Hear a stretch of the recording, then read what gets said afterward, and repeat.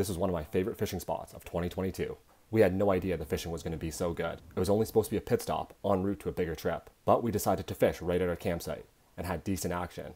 After a while, we decided to try a few new spots over by the beach area. This ended up being an amazing call. We were getting hit almost every single cast. Jack even hooked in to the potential biggest fish of his life, but I lost it right at shore. After weeding through some smaller pike, I finally hooked into something big. I knew right away this may be the biggest northern I've ever caught. As I brought it in though, I realized something was wrong with this fish. I've never seen a northern pike with a deformity like this, but it made it one of the coolest fish I've ever caught and one of the coolest places I've ever fished. That's why